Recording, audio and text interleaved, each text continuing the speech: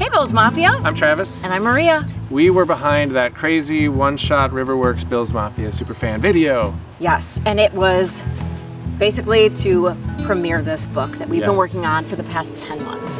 So this book is definitely a labor of love. I just watched the season and decided, hey, let's transform everything we see, the players, the cultural touchstones, our buildings, our whole story as Western New York and the Bills Mafia fan base into some cool adventure, like a Marvel comic.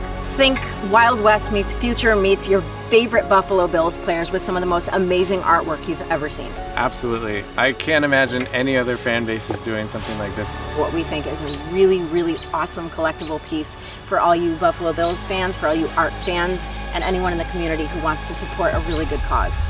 You all remember Pancho Billa, and he left behind a beautiful, beautiful organization called Pancho Packs that we are going to be giving 50% of our profits to in order to help students who need school supplies. One of the benefits of giving during this 30 days is that you can have access to getting your name or image inside of the book forever to be a part of our season. Also, we've got custom Mafia t-shirts that we are so excited to share with you. You can get a Superfan autograph pack.